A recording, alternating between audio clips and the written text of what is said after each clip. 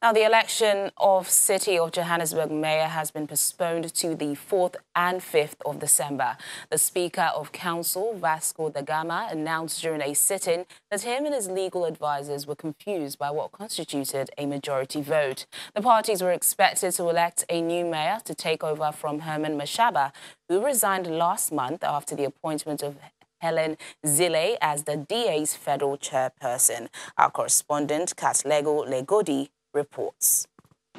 The battle for the #1 citizen seat in the country's economic hub has hit a snag.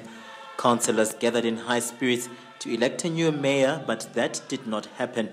Council Speaker Vasco da Gama revealed there's a confusion around whether a majority, which is 50% of votes plus one, gets reduced when there are absent councillors during the voting process. Da Gama has announced that he needs to seek further legal consultations that will see the process to elect a new mayor delayed. We do not want to be biased in whatever decision they take on the legal advice, because they themselves are being confused by both Schedule 3 and the meaning prescribed. That we postpone this meeting for the election of the mayor to the 4th. The Joburg Council has 270 seats, the ANC has 122 seats, the DA 103, and the EFF is a kingmaker with 30 seats. EFF Deputy President Floyd Chivambu has agreed with the postponement, saying the interpretation of law around the election of an executive mayor must be clear.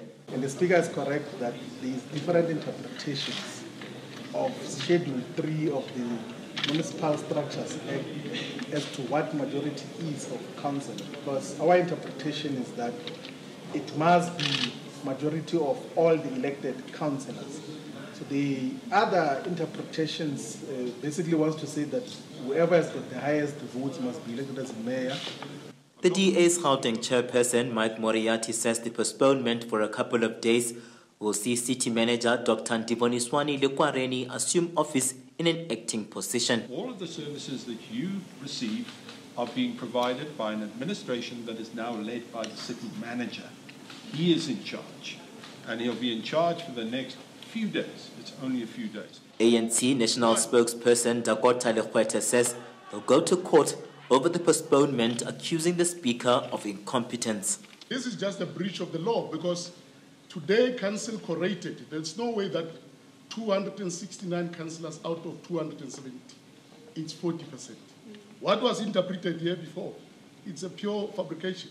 The week-long break in between will afford all political parties an opportunity to go back to the discussion table and come back here with a consensus on how the process should go. But the ANC has already made it clear that they will launch an urgent court process that will interdict what happened here today. From Johannesburg, South Africa, Katlego Legodi, Channels Television News.